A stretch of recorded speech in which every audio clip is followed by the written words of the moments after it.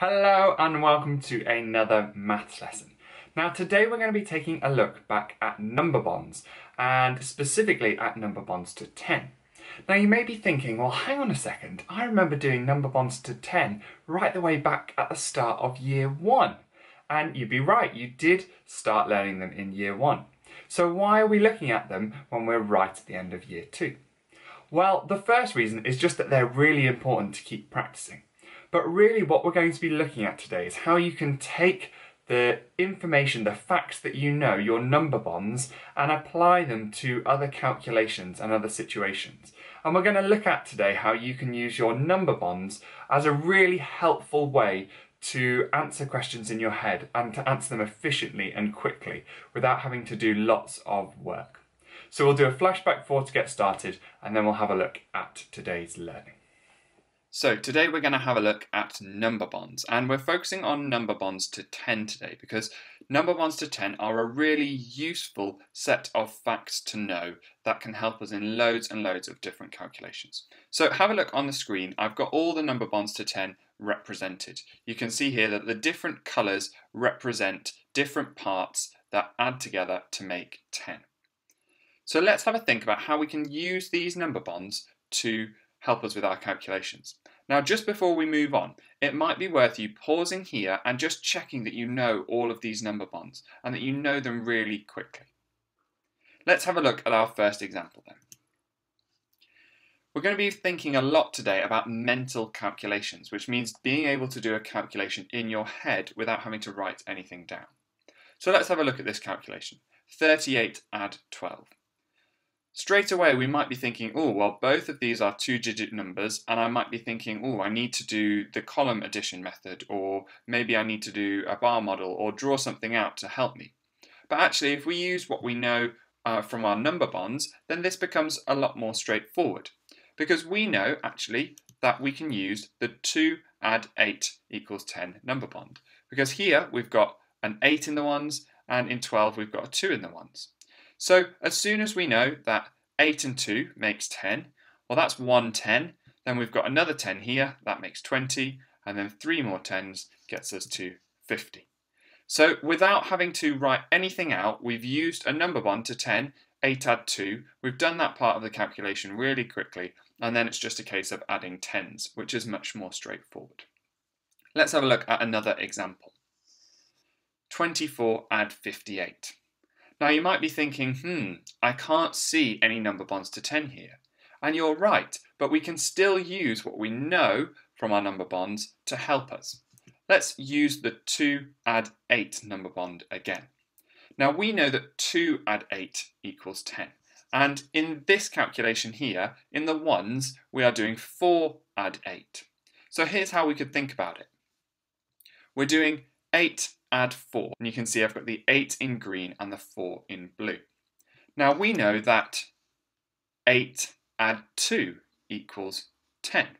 So if we start on 58 and we just add the 2 more, then we'll get to the next 10, which is 60. And then we can just add the 2 that we've got left, so we get to 62. So rather than having to do 8 and 4 straight away in our head, which we might be able to do, we can just quickly count on 2 more will get us to 60, and then another 2 will get us to 62. Now we're on 62, all we've got left is to add 2 more 10s, so we can count up 72, 82, and we're on 82. So can you see how we've used a number bond, 8 add 2, to help us with the calculation and just worked it through step by step. So rather than having to do a column addition, actually we can work that out step by step in our head. Let's have a look at another example. This one is 64 add 25. Now again, you might be thinking, I can't spot a number bond to 10 there. But let's see whether we could use the 5 add 5 number bond to help us with this calculation. Actually, 4 add 5 is very close to 5 add 5, isn't it? We've got 4 in the ones here and 5 in the ones here. So if it was 5 add 5, it would be 10, but 4 is 1 less than 5, so 4 add 5 makes 9. Well, now we just need to do 6 10s add 2 10s, and that makes 80. So we've got our answer, 89. Now, you might have been able to work that out in your head anyway. You might just know what 4 add 5 is. But if you didn't, knowing your 5 add 5 number bond gave you a way to work that out quickly rather than having to count on or write anything down. Let's have a look at another example. This time this is a word problem. AJ buys a ball for £4, a hat for £6 and an ice cream for £2. What if we wanted to work out how much AJ had spent altogether? Well, we've got 3 numbers here, 6 add 4 add 2. Now we could start counting, we could count on our fingers, we could start drawing things out, but actually there's a really simple way of thinking about this question, using the 4 add 6 or 6 add 4 number bond.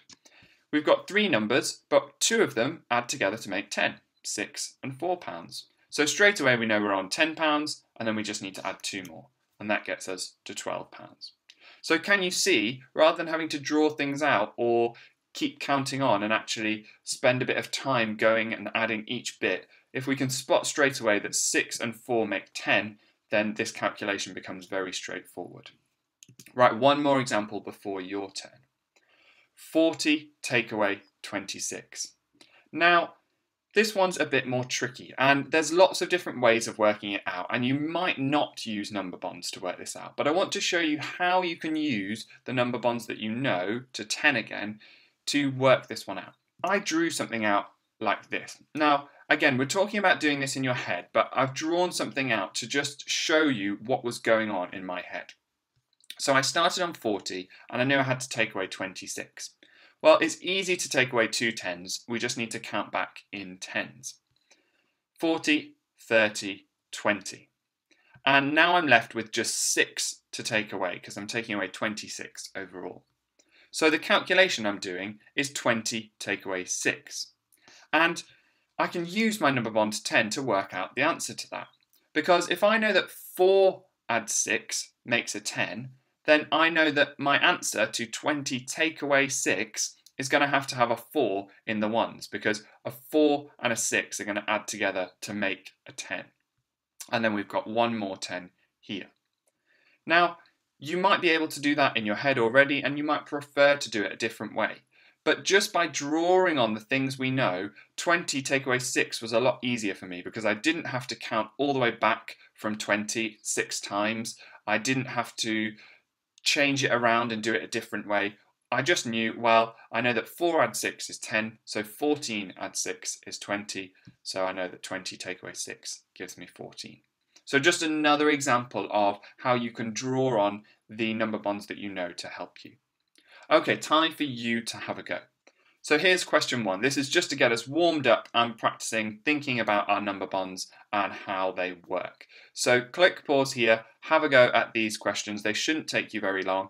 If you want to, you can do these ones just in your head and just write down your answers. You don't have to copy each bit down, but it shouldn't take you too long either way. So click pause here and have a go. Right, let's talk about these answers then. So this is just some nice simple number bonds to 10 and 20. 4 and 6 is 10, 4 and 16 is 20, 5 add 5 is 10, 5 add 15 is 20, 10 equals 9 and 1, 20 equals 19 and 1, 10 equals 3 add 7, and 20 equals 7 add 13. Okay, so hopefully that's got you a bit warmed up and you're thinking about your number bonds now. Let's have a look at question 2. So I've got 8 calculations on the screen for you. I've got 5 over here and 3 slightly more tricky ones over here. Now, all of these calculations, you might be able to use your number bonds to help you think about the answer. So I would encourage you, if you can, to try doing these calculations in your head. Try doing it without having to write anything down. Or maybe have a go first doing it in your head and then write it down to check. And think about your number bonds and how number bonds to 10 can help you answer these questions. These ones over here are a little bit more tricky, but still you should be able to think about how you could use number bonds to help you.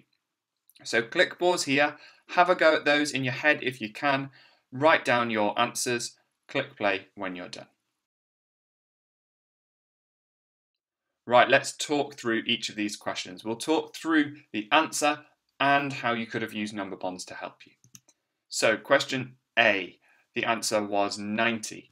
Now, here you could have used your number bonds. You could have done 7 add 3 would have given you a 10. And so now you've got 1 10, and then all you needed to do was add 2 more to get to 3 10s and 6 more to get to 9 10s. So your answer was 90. 30 take away 8 was 22. So again, 30 is in the 10 times table. So if you take away 8, your answer is going to end in a 2 because 8 and 2 make 10.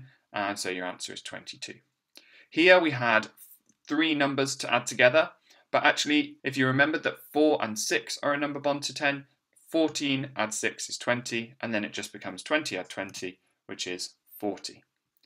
13 add 6. Well, if you know that 14 add 6 is 20, 13 is just 1 less, so your answer is 19. And this one, 28 add 42. Well, again, if you know that 8 and 2 is 10, then that's 10. 2 more 10s is 30. 4 more 10s is 70. Okay, what about these slightly trickier ones then? So the answer to the first one was 22. Now, you could have actually used this question here to help you with this. 60 take away 30 would have got you to 30, and then you're just doing take away 8 more. So that's the same as 30 take away 8. But really, this question, you just needed to think about, because you're taking away from a 10, your 8 add 2 number bond. You know that taking 8 away from something in the 10 times table will give you a number that ends in 2. So you could have counted back in 10s first and then taken away the 8 at the end. What about this one then? 24 add something equals 40.